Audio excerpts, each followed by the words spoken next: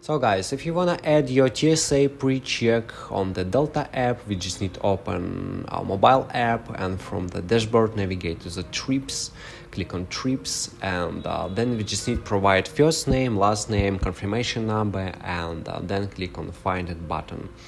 And then you just need to click on see traveler info and documents, then click on document, and then click on TSA Precheck option and provide your details. And also we can do it in the online account from the website. We just need to go to our name and then click on profile, and then we'll see secure flight info, and we just need to click on add button, click on add, and then we need to provide our TSA Precheck, and finally click on save button. So guys, that's it, and if you have questions about your Delta, feel free to write them in the comments. Thanks for watching guys, and see you in the next videos.